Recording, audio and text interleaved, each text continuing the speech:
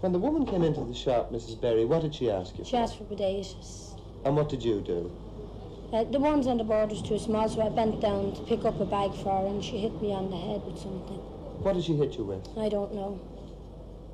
Did she appear to take anything from under her coat or out of her bag? No. Well, you see, most of the times I had my back to her, you know, so I couldn't say if she took anything out of her bag. What do you think she might have hit you with?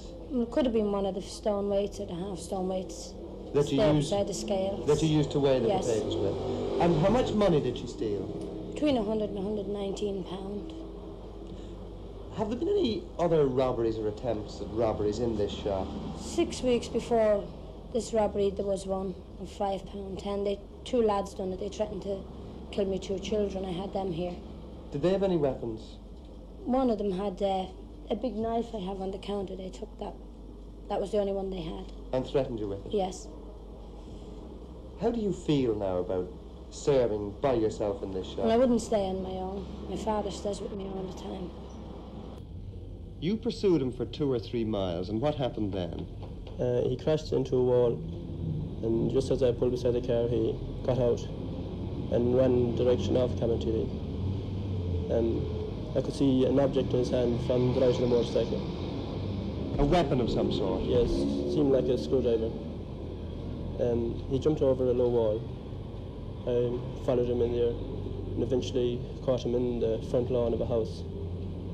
And did he use this weapon on you? Yeah, well, as soon as we clashed, he began to stab out with the weapon. He made several lunges at my head. And in fact cut you very badly? Yeah, I got several cuts. Where did you get them? Under the eyes and at the side of the face and at the back of the ear. You were wearing a crash helmet at the time, presumably, if you were on a motorcycle? Yeah, that's right. If you hadn't been wearing this helmet, would your injuries have been worse? Yeah, I'd say they'd been far worse. You were at this stage cut and bloody. Yeah, I was. And fighting with this man. Yeah, that's right. How long did the fight last? Yeah, I'd say about 15 to 20 minutes. And how did you eventually apprehend this man? I got assistance from a squad car, which was summoned to the scene by a 3-9 call from one of the neighbours that heard the row. You've possibly seen this weapon since. Is it a very dangerous-looking thing? Did you manage to get it away from him at any stage of this fight? I got away from him at the end of the fight. The blade came apart in his hand. I got the blade into my hand. It seemed to come out from the handle that she had a hold of. Have you any idea why these youths attacked you? No, I haven't.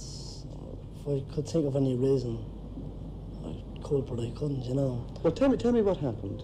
Well, I walked into this pub in Ranelagh, and the fellow was with me, you know. He ordered a pint of stout for me, and I walked out to the toilet.